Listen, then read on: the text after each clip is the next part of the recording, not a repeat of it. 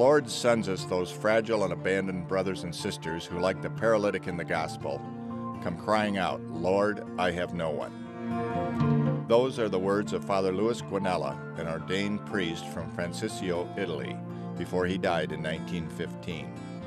This holy man, who is now moving towards canonization and was beatified in 1964, founded the Servants of Charity, an order of priests and brothers who would carry out this mission of watching over the children and youth who are materially and morally abandoned,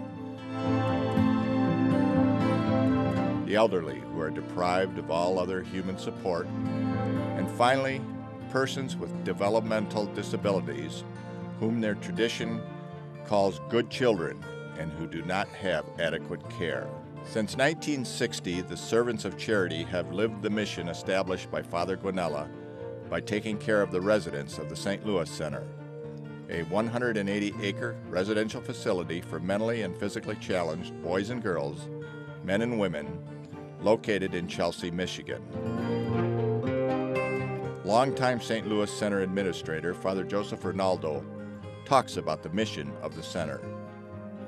The true mission is to restore a family to the child. A family that, for whatever reason, is not able to take care of the child. And so, first thing we do is rebuild the family around the child.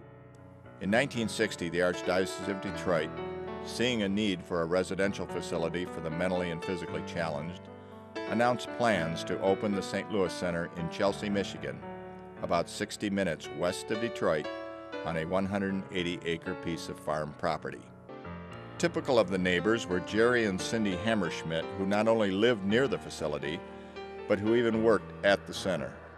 We did a lot of painting on Saturdays, getting the parents involved, ones that could make it, and ones that would show up in a couple hours, and we had a real good crew. I mean, they didn't have the money to hire people to do it, so let's go ahead and do this. As the number of buildings grew and expansion took place to meet the demand of taking care of God's children, Father Fortunato Turati, who arrived at the center in the early years, talks about the philosophy of teaching that is used at the St. Louis Center. Always in their mind and in the heart, I wanted to remember that Jesus is there, Jesus loves you. And even if you suffer now, even if you go through the difficult times now, there will be a time when you will be so happy, knowing God will welcome you. While the faith-based teaching philosophy remained constant over the years, the strategies in training the residents evolved. We were going through the changing the situation of the school being outside, mainstreaming them.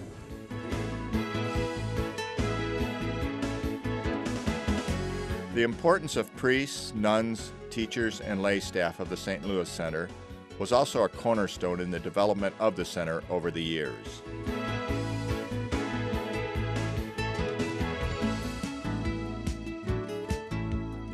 A special education program did not exist until 1974. So beautiful names that came along is Father Fortunato, Father Germano, Father Louis, Father Umberto. And these were beautiful people, and they worked directly with the children.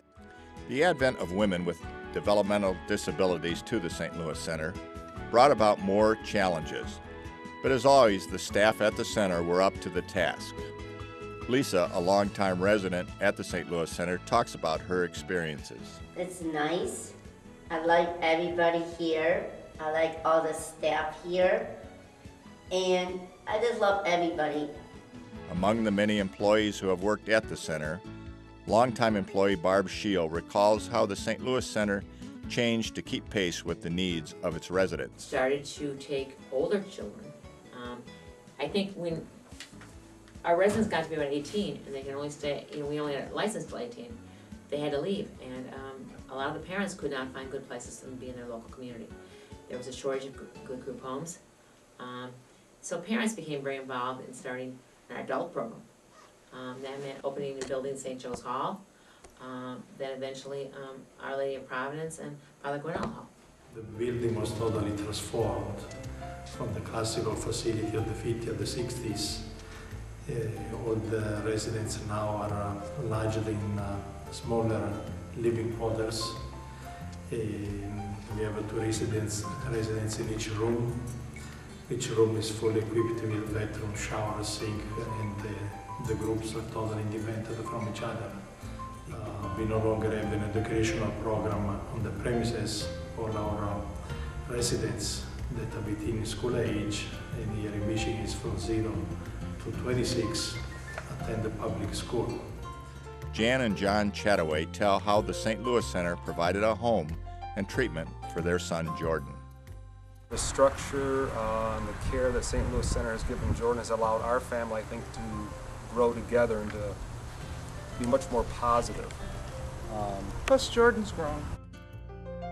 His father Fortunato, Father Joe, and Father Enzo, and all the priests, nuns, and staff fine-tuned their skills at caring for their challenged residents over the years.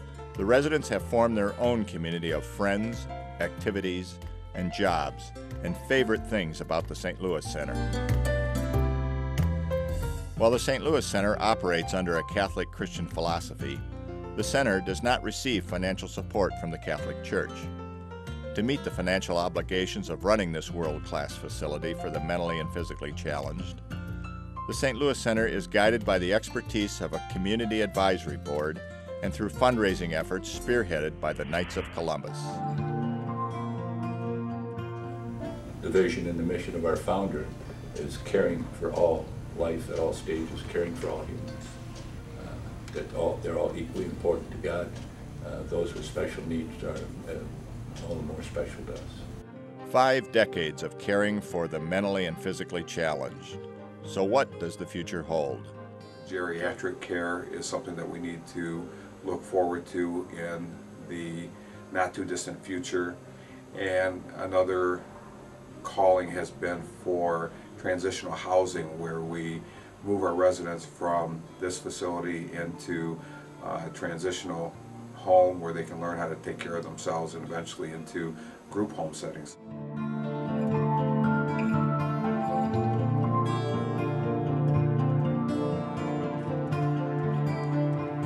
For 50 years, the St. Louis Center has accepted from the Lord Jesus Christ those fragile and abandoned brothers and sisters who, like the paralytic in the gospel, come crying out, "Lord, I have no one."